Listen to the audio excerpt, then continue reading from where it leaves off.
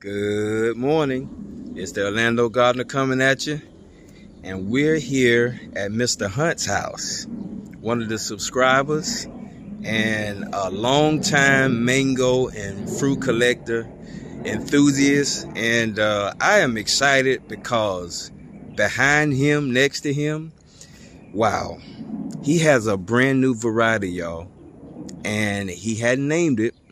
But he can tell you the type of mango he got to start it, and a little bit about himself. Yeah, Mr. Hunt. How you doing, everybody? Yes. This is basically a Julie. I got it from a Julie mango seed. Wow. And the Julie mango seed. There was a lady down south, and she had Julie. She had Haitian mango. She had Valencia. She had everything. Yes. And we had a little bit of everything, and we loved it so much that we saved the seed, we planted it, and Yeah. 6 years later, this is what we have. Wow. 2 years ago was the first time that it actually bared fruit. Okay. And my wife was out here, Yeah. like every day, Yeah. picking 2 of them, sometimes 3 of them. Yeah. And she knew that, Yeah. So it was really exciting for us.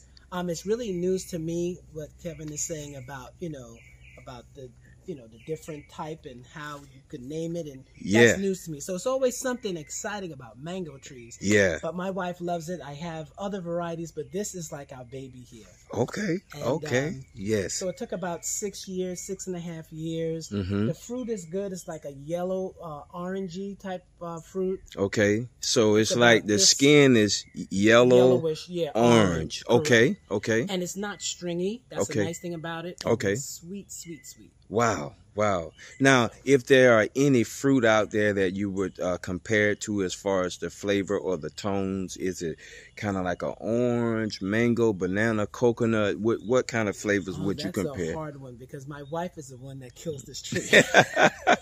So if Okay, I okay, get a okay. taste of it, I'm lucky. Yeah, okay, all right, May all I right. have one, please?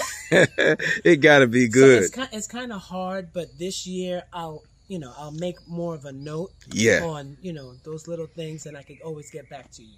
Absolutely, and I'll be back. Well, man, I tell you, Mr. Hunt, this is a beautiful tree. It is compact. It is loaded. And what you say about how big you said the fruit seems to get? About a little bigger than a tennis ball. Okay. Probably a little bigger. Yeah. A little bigger than a tennis ball. Yeah. Okay. Okay. But some of them might grow maybe a taste bigger, but the average. Yeah. Okay. Well, this is awesome. I tell you, I like the compactness of it and the height of it being 7 years old, and I'm excited to try it. Julie tends to make some really good varieties. Their Julie daughters and granddaughters are very popular in the mango community, and I'm looking at the health of the tree, and I would give 2 thumbs up and say, man, y'all have done a great job at developing this. Yes, and I'm grateful that you contacted me and gave me an opportunity to come out to see this new variety.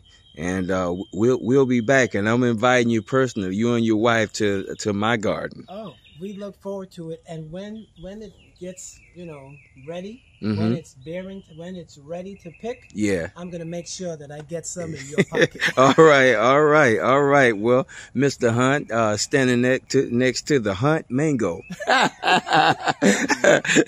Yeah, this is the Orlando Gardener coming at you, and we're grateful for you being a subscriber and the invite to come out to your property, and we look forward to a great fellowship and friendship here now in the future. All righty. Thank you.